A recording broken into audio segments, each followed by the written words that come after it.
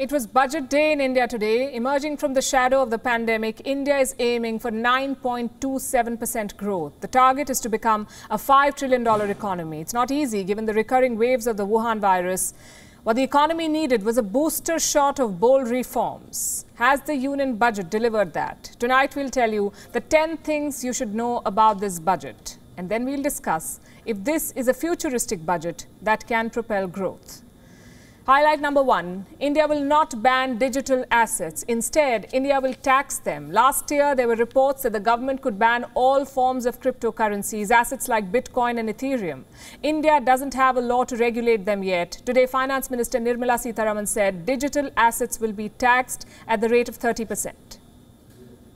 For the taxation of virtual digital assets, I propose to provide that any income from transfer of any virtual digital asset shall be taxed at the rate of 30%, 30%.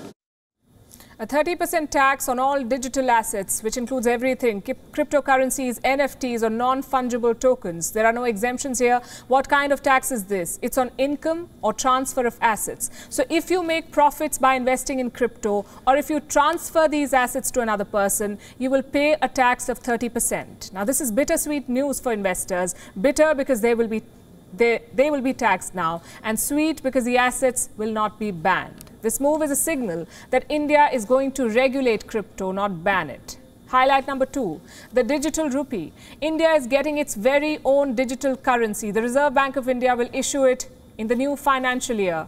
That's 2022-23. Introduction of a central bank digital currency will give a big boost to digital economy. Digital currency will also lead to a more efficient and cheaper currency management system. So we'll have the Indian rupee on an Indian blockchain.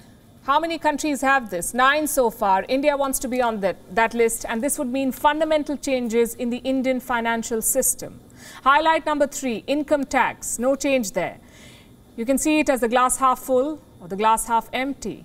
You'll be paying the same income tax as last year. What has changed is how you file those tax returns. You can now file an updated return within 2 years. So if you get it wrong the first time, you can fix it within 2 years.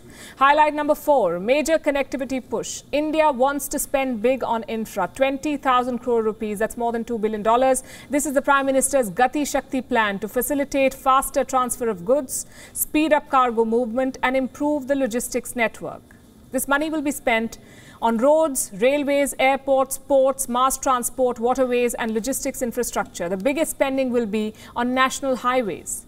In the next 3 years, India wants to build 400 new trains and 100 cargo terminals. India plans to spend a whopping $100 billion on infrastructure. That's 35% more than 2021 and double of what India spent before the pandemic.